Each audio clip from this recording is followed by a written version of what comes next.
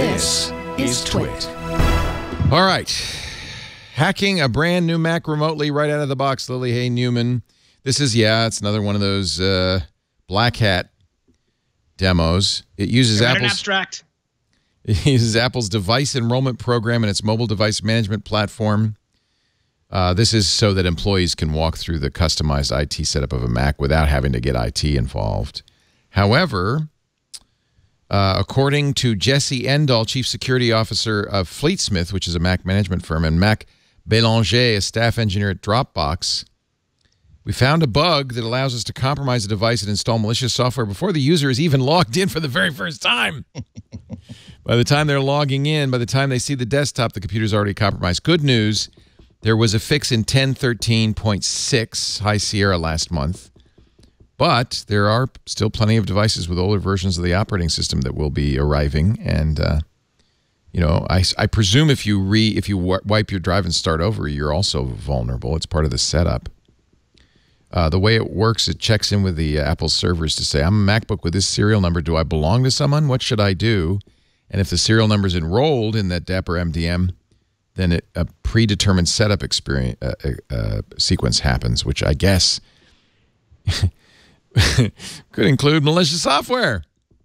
You'd have to do a man in the middle. It doesn't sound that easy. They can only demonstrate a version of it at Black Hat because Endahl works at Fleetsmith, which does this kind of thing, so they can set up the server. I think this isn't something to worry about too much, and Apple has fixed it. I bet you the one time when you really want to listen to someone who says that they found a bug is, hey, it's like 3 months before Black Hat. It'd be really great if you fix this before Black Hat. Well, the good news is obviously they did notify Apple, and that's why it was fixed before Black Hat. Yeah. Yeah. There's another. It's a good time because there's another one. This is from DEF CON, I think, which follows right after Black Hat. This is Patrick Wardle. We know Patrick well, right? Former NSA staffer, Mac hacker. This is using the mouse key. This is one hard for Apple to fix because it uses mouse keys, which is mouse clicks, which is synthetic clicks. It's part of the accessibility features, right? Yeah. And so he's using Apple script and mouse clicks So Apple had patched the initial mouse key hack, but then he was testing it some more, and by accident, he pasted in, instead of a down and up command, mouse down, mouse up command, he pasted in 2 mouse downs, and it turned out the system misinterpreted the second down as an up and completed the click. And so the fix, it bypassed it. He says, it's this ridiculous bypass I found by incorrectly pasting code. I tripped over it because I wanted to run out and surf, and I was being lazy. So Apple has not yet responded to Wire's request for comment on Wardle's findings. He admits he didn't actually tell Apple the details of his research ahead of his talk.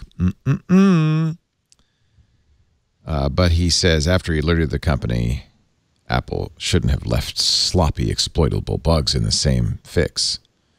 Well, sometimes people have to go out and surf. Yeah. Well, also, like, they rush to get the fix out, and then you have to test so many different things, and people are human and make mistakes. No, it's fixing it that matters. I think that's why I think shame on Patrick for not telling them ahead of time. But there was also this wonderful thing, and I love the people at Project Zero. I think they provide a phenomenal service to the internet. But there was Project Zero was saying Apple should give us a bug bounty because we find this stuff because we're hired by Google to find it, which was hard to process as well. Yeah. Or give it to charities. They didn't want it for themselves. They wanted it for charity. But my understanding is that Project Zero was offered an opportunity to participate, and they said, no, we're Project Zero. So awkward to do it later.